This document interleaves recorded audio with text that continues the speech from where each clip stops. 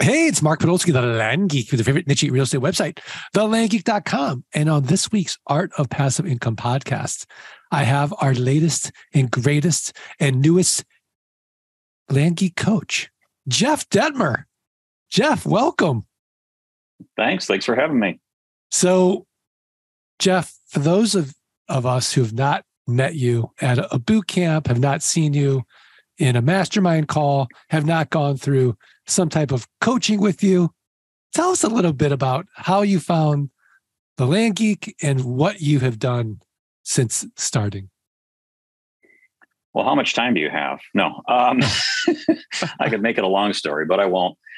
So, like a lot of people, I first found you and the idea of land investing on a podcast. I heard you interviewed on someone else's podcast. And at the time, I was kind of entrenched, if you will, in the self-storage business. And your model immediately resonated with me because you had a whole bunch of people paying you a couple $100 a month. And once you made that sale, there wasn't a whole lot to do, which is kind of a lot like self-storage. People rent a storage unit, they move in, and then they keep paying every month until they move out. And so I really liked that model. And so, it was just a little different with raw land rather than garage doors, but it really resonated with me. And so I then looked up your podcast and went back to the beginning of time and listened to every single one of yours.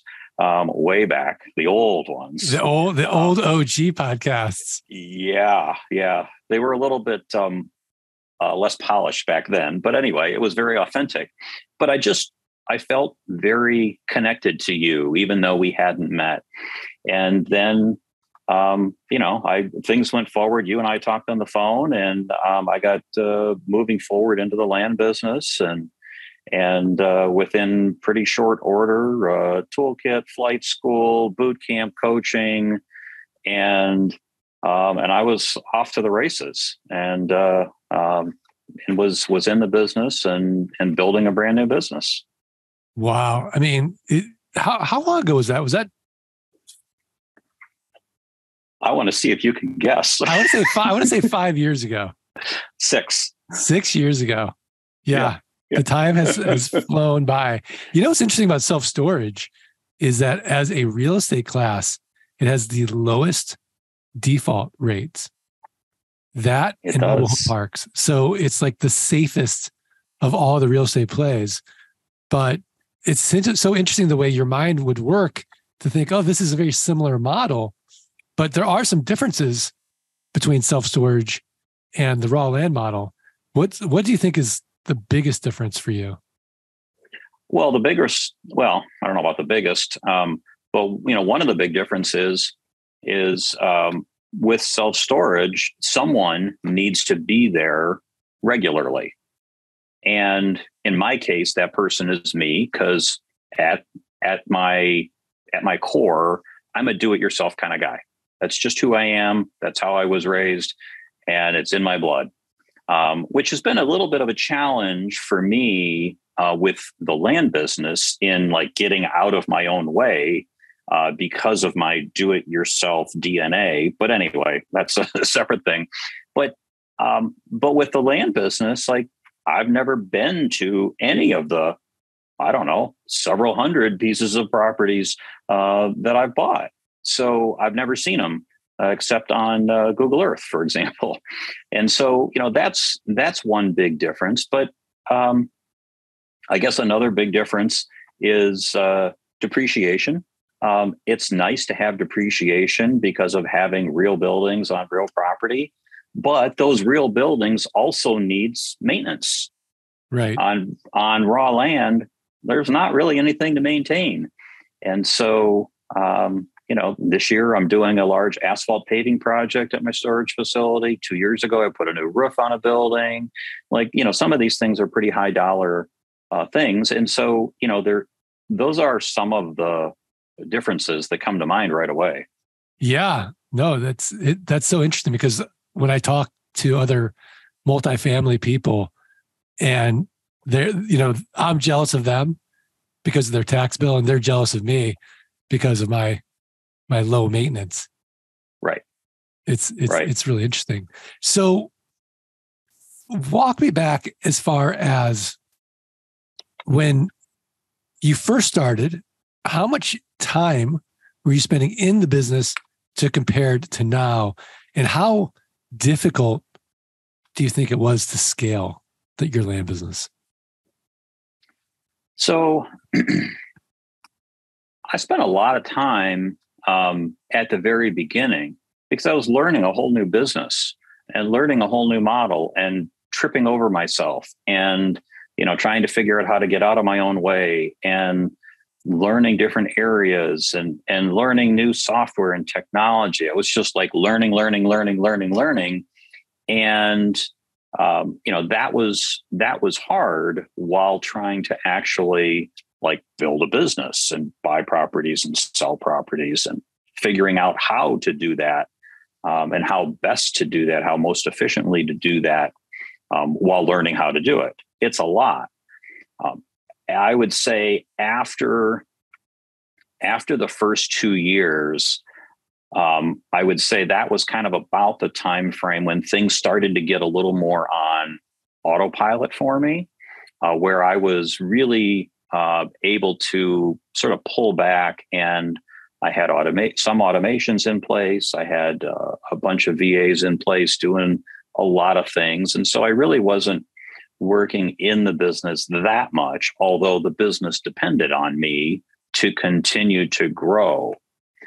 That was also a time when I was asked to run for public office, and I decided to serve my community, and that took my attention away from continuing to grow the land business. And so I did that. I won. I served on city council for 2 years, but shortly after getting on, I decided this wasn't for me and I wasn't going to run for reelection. And that allowed me to then refocus my efforts on the land business. And that's when I was really able to, I think, figure out how to scale and really add some good automations into it. And now I don't do that much work in the business. I mean, a few hours a week, but I'm working on the business a lot right now, getting things to run more smoothly, adding more automations, tweaking automations, tweaking things that VAs are doing to try to make them a little bit better here and there. There's always something to do, no doubt. Yeah, absolutely. Absolutely. So do you have a favorite deal that you've done recently? Or your team, I should say you've done recently, your team's done recently? Yeah. So, I mean, I have different favorite deals. A couple of them that sort of come to mind just generally are the offer letter that I sent out to buy a property, and the owner responds and says, I got 29 others. Do you want to buy them all? And I actually had 2 similar deals like that recently, and that was pretty exciting. And really sort of stressed my business and my system because of being such an influx all at one time. But that's pretty significant. It's hard to, I know you're going to ask me numbers. So before you even ask me numbers, I can't tell you because there's so many moving parts or things there. But I'll tell you a favorite deal that was probably in my second year in the business. And you'll remember this because we were at a boot camp in Phoenix, and I had sent out a letter, and I was acquiring this property, and it was going to be a large acquisition. It was a $25,000 acquisition. And I was nervous about it. I remember this deal. Yeah, I totally remember. Yeah, I knew you would. Yeah. And I remember talking to you and Scott Todd, and I don't remember who else. I guess Tate was there in this little conversation. And I remember you basically egging me on to buy this property. And if I don't, than to give it to you because you would buy it. And that was all I needed to buy this thing. And as it turned out, I basically had it sold before I actually owned it, and sold it for more than $60,000. That was a really fun one because of kind of how it happened and also the numbers. Yeah, no, I remember that deal like it was yesterday, and it was, yeah. And you're like, okay, now I'm doing it. I'm like, right. I'll do it. No problem. You're like, okay, that's all I needed. So you've done a lot of deals. You've gone through all the pain of the business for the last 6 years. So now you want to give back to the community, and you have been giving back to the community in various ways. You've been on the mastermind calls for years, and you've sort of been this quasi coach and just a consistent member of the community. So why coach now? And why do you want to be a coach? I really enjoy helping other people. Doesn't matter whether it's in the land business or anything else. I really, truly enjoy helping people. And throughout my career and the different things that I've done, like I guess, superpower is business and managing money. And, I've never been one that's had like a really big salary or anything like that. But from the time that I was really a teenager, I've been an excellent money manager and very efficient at that. And that's helped me in my businesses over the years. And it just fits to me that as I'm good at that, and I like helping people, and I love this community that you've put together, and the people that you attract to this community, like they're my people. Like these are the people that understand me and get how I work and how my mind operates. And so why wouldn't I want to give back? And that's one of the reasons why I've continued to be active in the mastermind call and come to, I don't even know how many, but I think at least 12 or 13 live boot camps. I don't even know.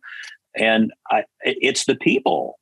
I mean, I want to see you and get a big hug from you, but really it's about everyone that's there. And I love talking to people and hearing their story and maybe just answering a question or talking with them about one little thing that might make a difference in their business. And so by becoming a coach, it just makes it so that I can do that more and in a little bit more formalized way. Yeah, that's beautiful. Such a big heart, Jeff Dettmer. So big. But you're right. I mean, I joke, but it is, our community is second to none. And I'm not just saying that because you're part of the community. I'm saying it because literally, and I say this at every boot camp, if there's 100 people in the room, 99 of them actually always pass what I would call the airport test, where if I got stuck in an airport with them, no problem. And it's like that every single boot camp. It is. And I don't know what it is. It's just magical what's going on, where we're doing something right, where we're definitely attracting the right people. We're repelling the wrong people. And it's so special. For sure. So, yeah. What were you going to say? Yeah. I'm sorry. I was just going to say, no, you're absolutely right. That's what I say all the time when this comes up in conversation. It's about who you and your personality. It's about who you attract and who you surround yourself with, and also who you repel. Because there are people that you don't resonate with, and that's okay. But they almost never find themselves in the room, which means that almost everyone in the room it's our kind of people. Yeah. And that's just amazing. It's the magic. Yeah, it really is. And then you've got the boot camp magic, which you've experienced many a time, where you're in the room and we're teaching and we're training, and then someone closes a deal in real time. And oftentimes it's just using a little slight tweak that they just learned an hour ago. And it makes such a huge difference. for sure. So when you're on the mastermind calls, do you see any themes where people are needing help in today's market? Or is it kind of all over the board? Well, I mean, the questions are all over the board, but I think that especially today, but really for the past 6 years, like marketing and sales seems to be the areas where people need the most help, have the most questions, get frustrated the most because they've looked to see what others are doing and they've tried to model it and do the same kinds of things, and they're not happy with the results that they're getting. And you just mentioned about sometimes it's just some little slight tweak that they do that makes the difference. And those little slight tweaks or new ideas come up on the mastermind call all the time. And I do think that makes a big difference for a lot of people. But I think that's the area where more people struggle at different points in time than any other. Yeah, absolutely. If you were going to put together a perfect land investor stew, what ingredients would you add? What would you think would make a great land investor? Wow. Well, grit. I mean, that's a big one. Grit. That's a big one. There's that book by Angela Duckworth that is just fantastic. And you need that. You need that to get through the dips that Seth Godin talks about. I mean, those kind of go hand in hand in many ways. But I think that's a really hard question, Mark. I mean, there's so many different things that you honestly need to have. I think you answered it, though. I think ultimately it's about grit, because all the other ancillary ingredients, the core one is grit. What's your frustration tolerance? Can you get knocked down and get back up and get back up? I think that's crucial. That's crucial. And I think that's crucial for life. That's crucial for business, but especially for a new business where it's so fragile in the beginning. There's such you're so uncomfortable with so many different skill sets, whether it's the analysis of accounting, the analysis of pricing, working on systems and automation, as you mentioned earlier, marketing, and then sales, and then leadership and managing. And it's all these things. And in the beginning, you feel overwhelmed and you got to take one bite at a time. And I think that's where the coaching really shines, is fortifying that grit in the clients. I always say about coaching, it's 80% mental, it's 20% how to. Yeah, I agree. The other thing that I think is really important to recognize and then figure out what to do with it is the vast majority of the people that I've seen come through the community and get into the land investing business, this is their first business. They're not entrepreneurs. They haven't been business owners. They have a job and they have a 9-to-5 or whatever, job. They've been an employee. And so not only are they starting a new business, they're figuring out like how to have a business and how to be the boss. And for me, that was not an issue because I've been doing that my whole life. I grew up in a family business that my parents started. And then I had my first business when I was 15. And so that was not a problem for me. But I see that as a huge problem for a lot of people, and it shows up in lots of different ways for different people. But I think that's a big piece that I can help people with as they start the land business and move forward with it. Yeah, I love that. Well, Jeff Dettmer, I'm so excited to be working more closely with you. As a Land Geek coach. I know our whole team knows you, loves you, respects you, and now You are bringing your talents to the entire Land Geek community, and we owe you a huge debt of gratitude. I'm so excited for you. I'm so excited for your clients, and it's going to be one of those things that, when you work with you and get to know you, it's transformative. So I'm personally excited about that future. But now, Jeff, we're at that point in the podcast where I'm going to put you on the spot and ask you for your tip of the week, a website, a resource, a book, something else actionable for the Art of Passive Income listeners to go improve their businesses, improve their lives. What have you got? Well, a few minutes ago, first of all, very, very kind words, and thank you. I'm really looking forward to it. But a few minutes ago, you mentioned something that teed up my tip of the week, but you don't know what it is. So you teed it up for me and you didn't even know it. You mentioned about being at Bootcamp and having Bootcamp magic because they learned some little slight tweak to maybe their marketing or something, right? Right. So my tip of the week is the book, The Slight Edge. Oh, look at this. By Jeff Olson. Now, this is an older book. I forget, maybe 15, 20 years ago. But this is what this business is all about. It's about all those little things that you can do to improve your business, your marketing, your life, your health. But it's all about baby steps, right? It's all about those little things that you can do to make a little bit of progress today, and then make a little bit of progress tomorrow.